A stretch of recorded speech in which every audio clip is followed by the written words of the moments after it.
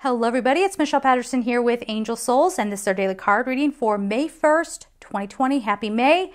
Heart and soul is what we have today. And the message here, as soon as I pulled out this card, was welcome home.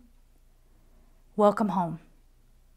Welcome home to your truest essence, who you actually are, not who this world kept telling us that we are.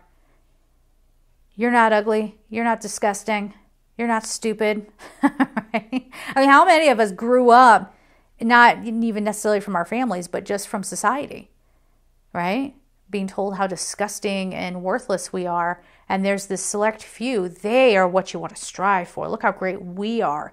And they're about to shrivel up like little raisins, okay? Because it's all going to be revealed. We're going to realize, like, whoa, this is a bunch of nonsense. You're exactly what I don't want to be.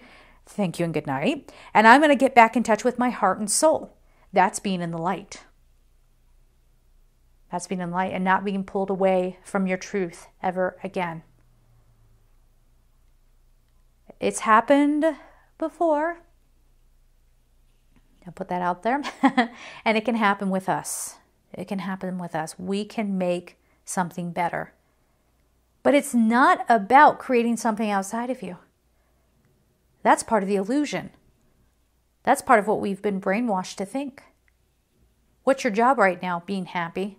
We don't need to forget anymore. Your job is to get up every day and to find some reason to be grateful. Find something that you can love. Even if you are having a moment of low energy, that's okay. That's okay. You can come out of that. What am I grateful for? Well, I'm grateful that I have a YouTube career right now. It's not lost on me how blessed I am that I can work from home.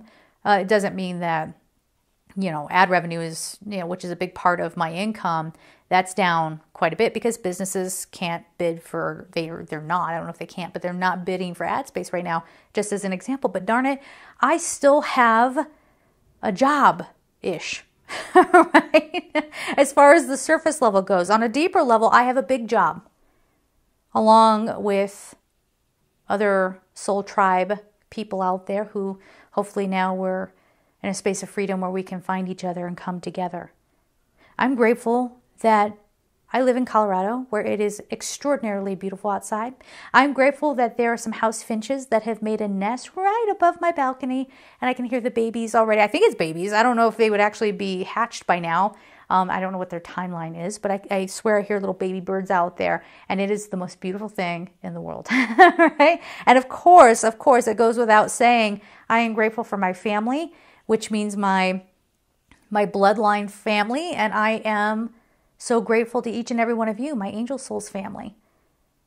Angel Souls belongs to all of us. And some days, especially over the past several years, I don't know where I would be without you guys. Truly, and I don't even mean that in a business sense.